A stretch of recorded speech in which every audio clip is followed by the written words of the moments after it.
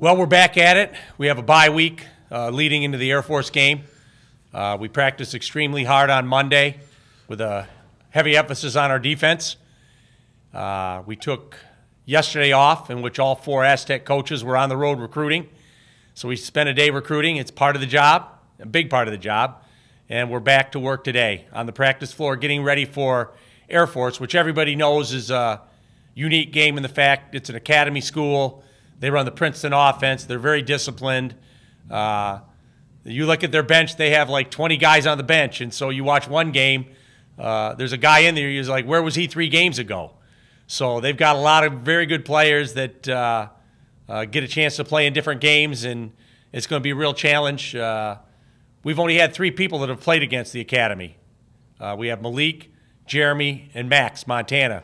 The other 6 guys available to me for the game have never played against Air Force or a Princeton offense. So the next 3 days are going to be very important for our prep. How different is it playing against the academy? Well, this team specifically, it's a lot different than any other team we've played. They're so focused on their offense, and they run it to basically perfection. So it's not really something we see too often. So it's definitely different. They get shots. They get 3-point shots. Even if you play good defense, there's certain shots you know they're just going to get. And if they're making them, it's a difficult game. But if they're missing them, you've got a chance. So as much as you say, let's take away everything, there's only certain things you can take away. They're going to get shots within their offense. They do against everybody.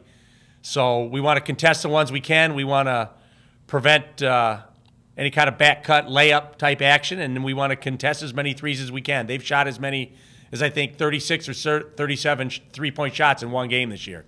So we know they're going to shoot it, and if they make them, it's going to be a real challenge for us.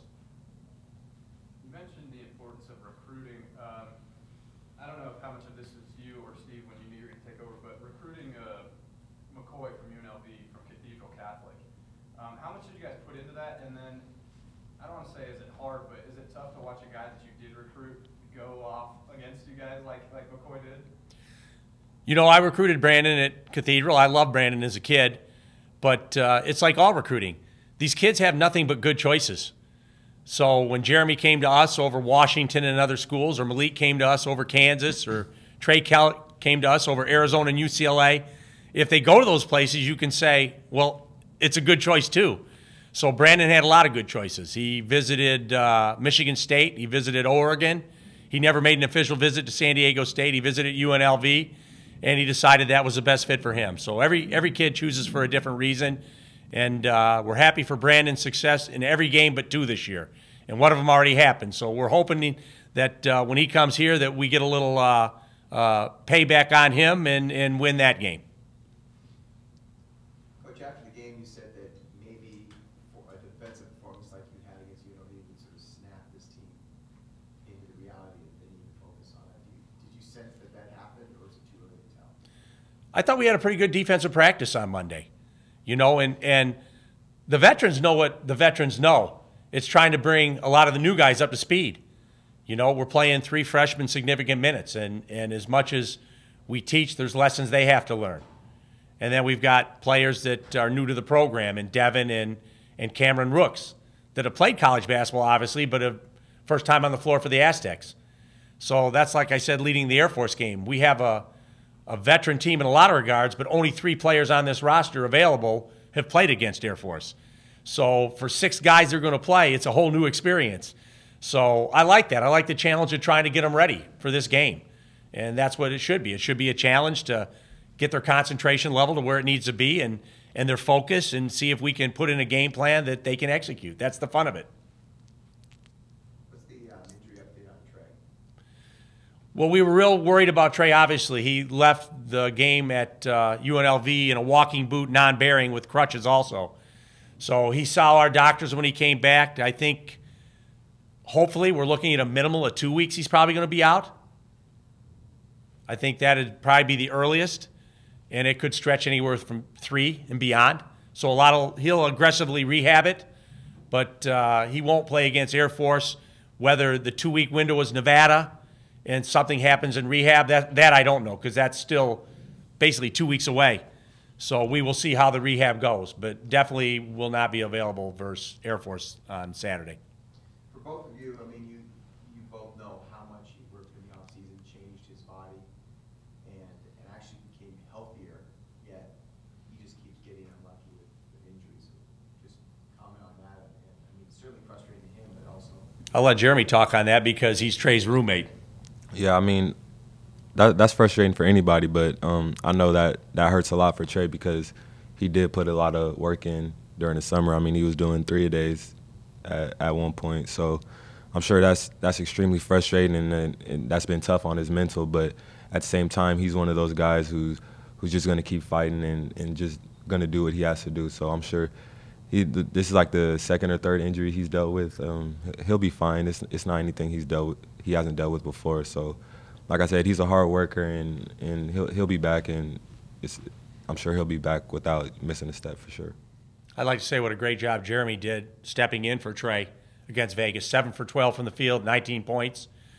And so I'm not worried about the next guy ready to step up. It was Jeremy in the last game, and it could be maybe someone else the next game. But in all truthfulness, too, you're losing a first-team all-conference guard and a senior captain. So we can say what we want about next man up. It always hurts when you lose a talented player out of the lineup. And so the good news is we will have him back down the stretch. How soon, I don't know, but I know we're better with him on the floor. At some point, whether it's starting or off the bench, we're better with Trey in the lineup. Jeremy, how important is age in the locker room? I mean, it's definitely an important factor. I remember when I first got here, just that presence of having the seniors and guys who have been here in the locker room before is something that the freshmen need to have and something that they need to see. So I do keep that in mind with me being an upperclassman now, just trying to be a role model or just someone that the freshmen can look up to. So that's definitely something that is important. Coach, do you notice anything different with young team versus a little bit older team, slightly older? Yeah, well, obviously we've always had our greater success with veteran teams, whether it's fifth-year transfers over the years like J.J. O'Brien or senior Winston Shepard or senior Skylar Spencer or senior Trey Kell and senior Malik Pope. You know, the seniors are what we've relied on over our history here. Now, even when Kawhi had his magical sophomore year, he was out there with senior Malcolm Thomas, senior Billy White, senior DJ Gay. So he didn't maybe have to step up and be a prime-time player early in his career. He could just fit in and yet let his talent show. So we've always won with great senior leadership and senior players. And so Malik has stepped up. He's pretty much stayed injury-free, you know, but the games he has missed, the last 5 minutes of Fresno in a 2-point game, you know, the last second half against Washington State.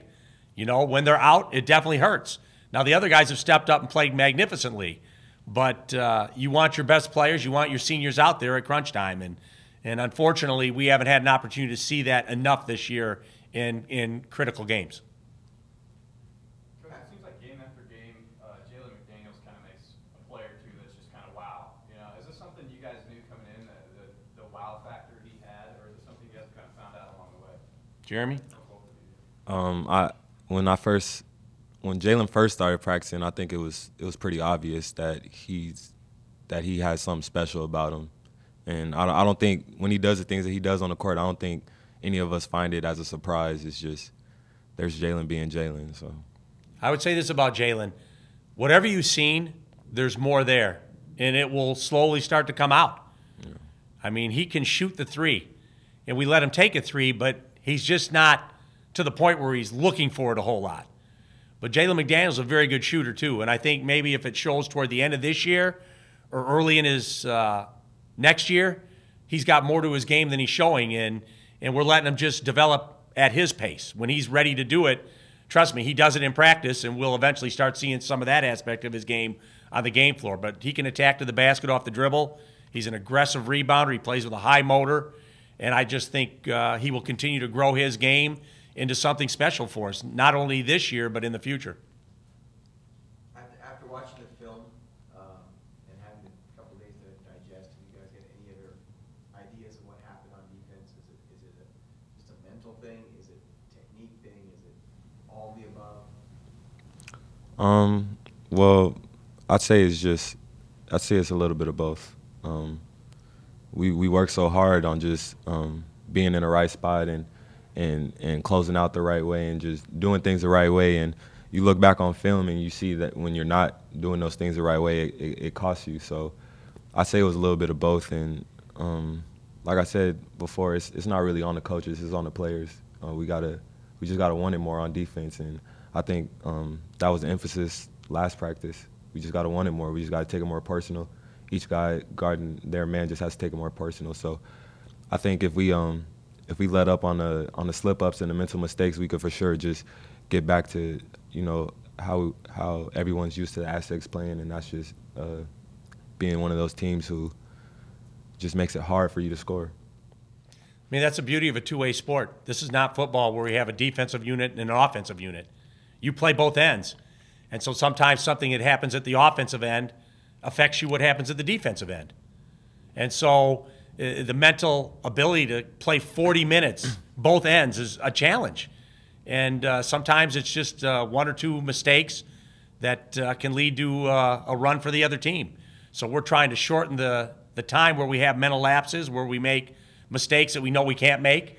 And that's, my title is coach, but the description is teacher. So we continue to teach. And I have students that want to learn. That's the beauty of this. So they come to practice every day. They're attentive. They want to know what they're doing wrong. We teach them, and we continue to make progress. That's the challenge of coaching.